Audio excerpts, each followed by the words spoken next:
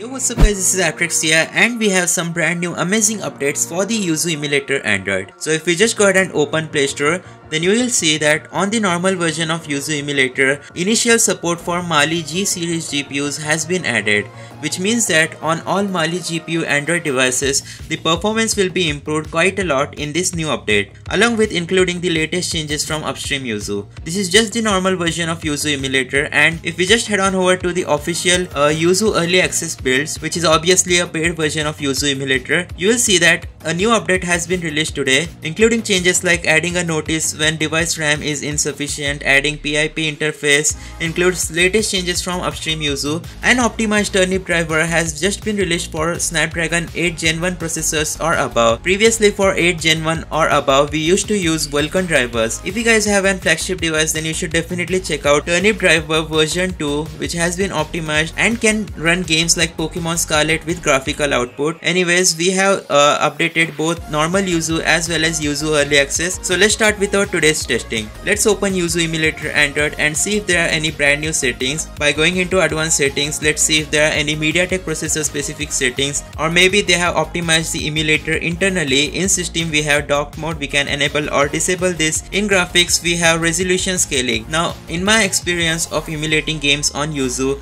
I always keep the resolution at 0.5x or 0.75x. Yuzu cannot just handle 1x resolution emulation for now, so I definitely use 0.5x. Even if I have an ultra flagship Android device with Snapdragon 8 Gen 2, it can't be helped, you need to downscale your resolution.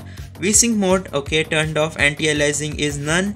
Disk shader cache has been enabled, force maximum clocks and asynchronous shader. So these are the only few options. As usual, there is no extra option added for Mali GPU users, so the changes are internal, I guess. Now let's head on over to the Yuzu Early Access latest build and see if there are any brand new settings. In the general option, no, same settings as before. In system we have dock mode, alright. In graphics, yeah, we have same settings again.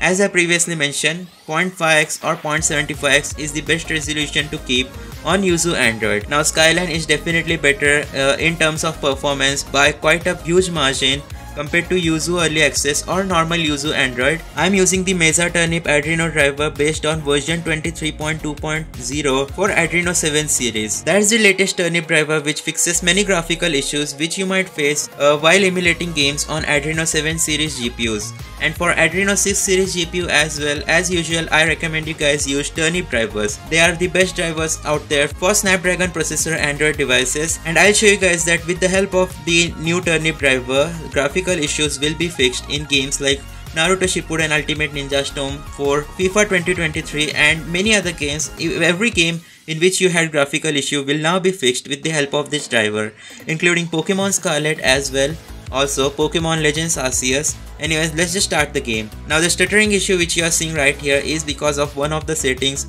which I have enabled, so I guess we'll have to restart the game, but it's not a significant graphical bug. So we'll tap on free battle and let's start a new match. Alright, there we go, Naruto Uzumaki versus Might Guy in Hokage's mansion. Let's start this match. Well, the stuttering issues are a bit annoying, but it will be fixed if you restart your game or if you disable asynchronous shaders. But anyways, there you guys have it, Naruto Shippuden Ultimate Ninja Storm 4 working with graphical output. There is no major graphical issue other than the flickering stuttering issues which we are seeing right now. This game had unplayable level of graphical issues previously, but hey, at least the characters are visible and the town is being rendered, so it's playable. It does need some fixes, but still it's playable. So that's going to be it for today's video. Thanks for watching. Make sure to hit that like button, subscribe, turn on all notifications to stay up to date with all the latest Yuzu Emulator updates. With that being said, see you guys next time. Peace out. And there we go, the game has successfully started. So see you guys next time.